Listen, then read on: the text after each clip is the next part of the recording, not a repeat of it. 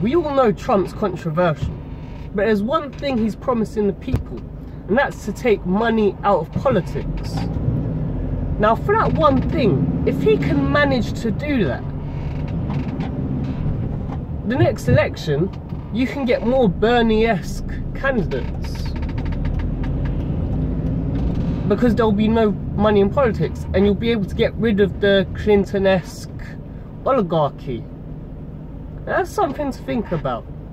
You get Trump and his controversial for 4 years, but then with that you get the money out of politics. You get all that Clinton-esque bullshit out of politics, and surely that's what most people want. That will bring a fairer democracy, not just the guys who are funding fucking politicians to get their way.